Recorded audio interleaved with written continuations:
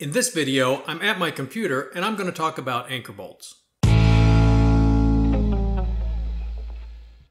Hello and welcome to CSWilson Draws. I'm CSWilson, and as I just said, today's video is about anchor bolts, how I model them and also how I handle them in the drawings. Now I know it sounds like it's all just about anchor bolts, but actually it's more about the techniques and methods I use to create the anchor bolts and not so much about the anchor bolts themselves. So even if you have no interest in anchor bolts, there's still a lot of information on how to create something from nothing and then make a drawing from it. There are several applications and components you can use to model all types of anchors, and I use those occasionally. But more often than not, I model anchors manually since I find it to be simpler, and it also allows me to have a little more control over it, which leads to more predictable output in the drawings. Now don't get me wrong, I'm not saying that you shouldn't use the components that come with Tekla. The components are great and I'll use them occasionally to get things started and then explode and refine them, but that's a different method that I'm not covering in this video. For me, I usually end up drawing projects that don't have a lot of simple column and base plate situations or even normal type anchor bolts. So I just started manually modeling my own anchors, which is what you've all come for and why you're all here, so let's just get right to it.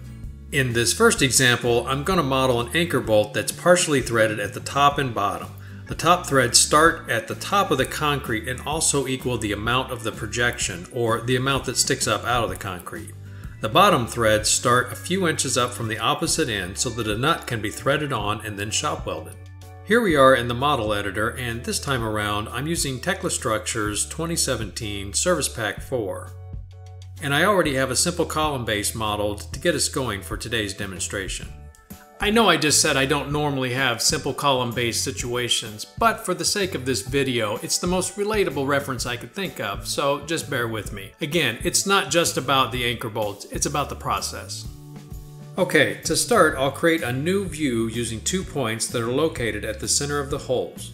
It doesn't matter which holes or in which direction you want to look, just as long as it's in the center of the holes.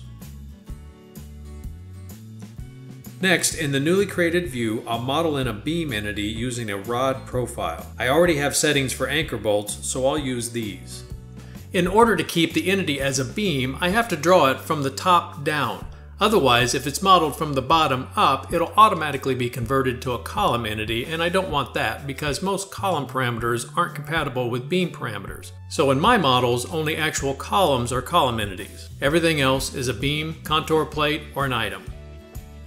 To get the starting point, I'll give a control point in the center of the hole by holding down the control key and left clicking. Then I'll set a hard point straight down to the top of concrete and then an end point where the threads will start on the bottom. This will be the shaft of the anchor bolt, or the unthreaded portion. To show the threaded portions, I model another rod profile, except I changed the diameter to be 1/16 inch less than the actual anchor bolt size. Set the start point at the end of the main part and go up the distance of the threads, which is 5 inches, and set the end point. I'll do the same at the bottom of the anchor, which has 2.5 inches of threads.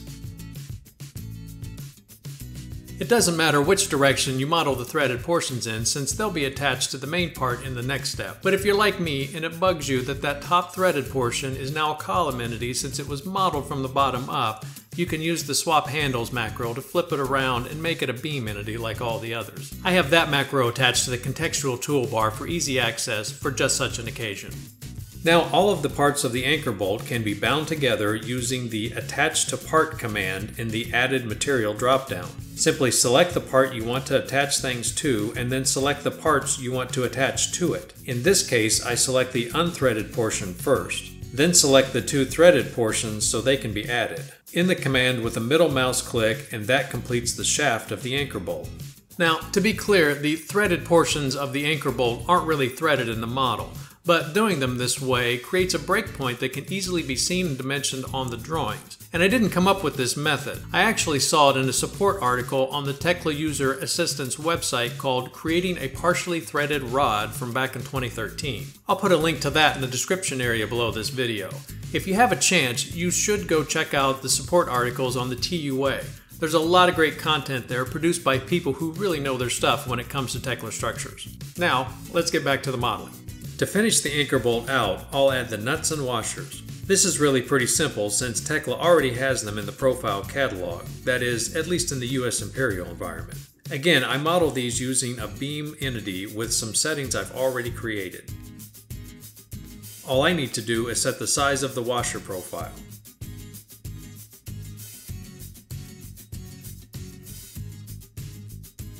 Give a control point at the center of the hole. Go up 1/8 inch or so. Set the start and then back down to set the end. Then do the same for the nut, except it's 1 inch tall.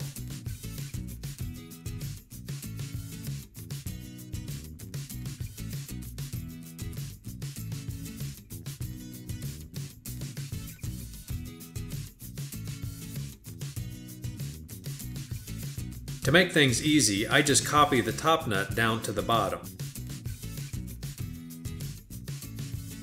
Now that all the parts are done, I can create an assembly from them. Since the bolt shaft is one piece now, I just need to select the nuts and washer, right mouse click, and select Add to Assembly from the context menu, and then select the bolt shaft. To check that everything has been picked up, hold the Alt key down and click on any part of the anchor bolt to highlight all of the parts in the assembly. From this point, you can copy the anchor bolt assembly around as you need. Now I want to show a slight modification to this style of anchor bolt, which is a bent anchor bolt. It's mostly the same with just a couple of variations. I start this type the same as the straight anchor bolt, except instead of using a beam entity, I use a poly beam entity.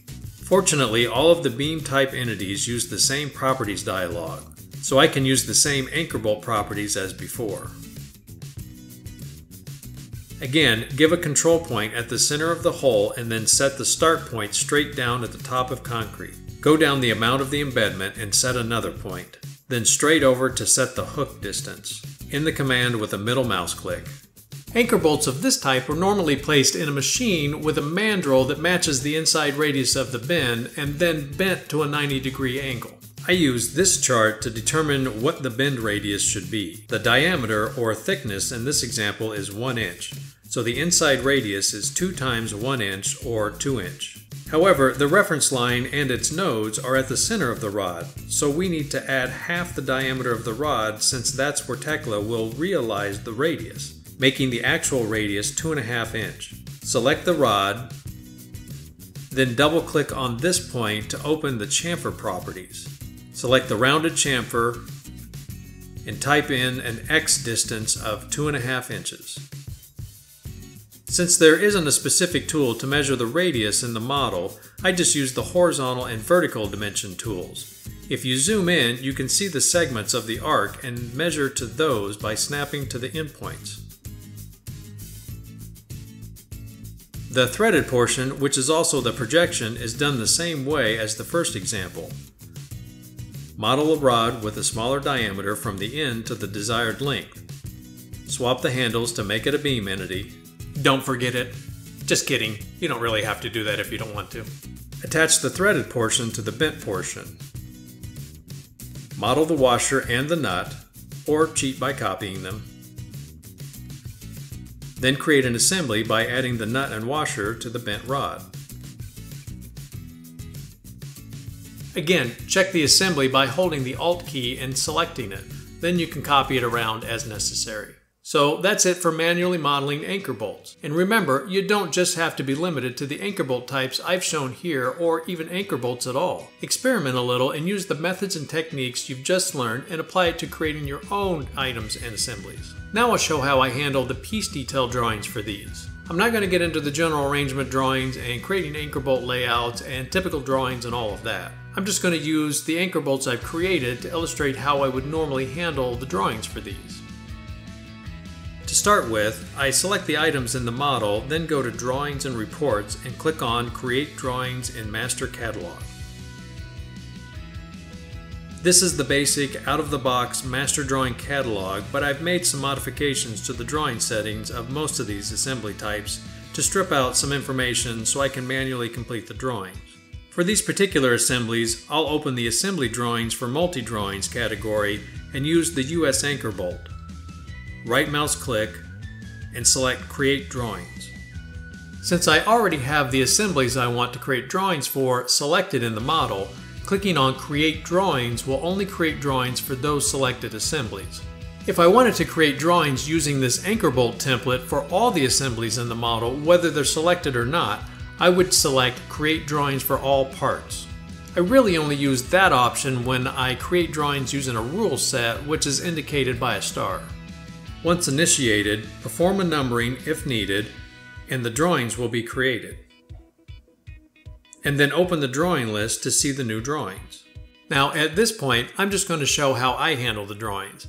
This isn't necessarily the best way to do it, and it's certainly not the only way to do it. It's just the way that I do it. But I'm putting it in the video because I always find it interesting to see how others work with Tekla. So I think everyone finds it interesting, and maybe you will too. So with that said, here it is. So when I create drawings, this is normally what I end up with. I have most assembly types set up to have no dimensions, proper drawing scale, all of the colors and line styles, and the primary and secondary part callouts, which I will move around a bit.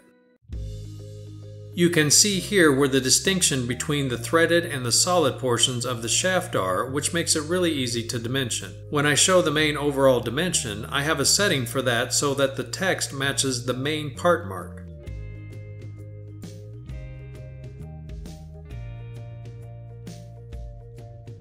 While I'm doing dimensions, I'll also add some special marks and tags as necessary.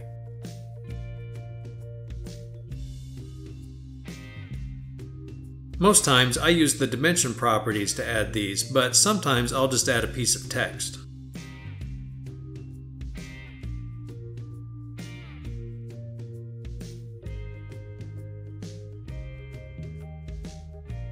When it comes to welds, I usually add those manually too, even if they're shown in the model.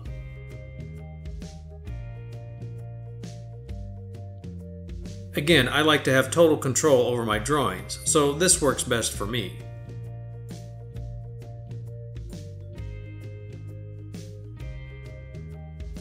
Another special thing I like to do is add a representation for the threaded portions.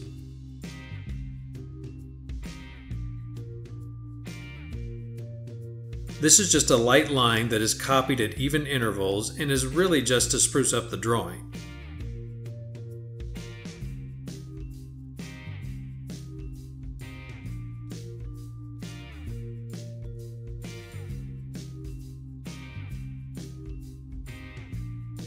In my opinion, it's usually the little things that make the biggest difference.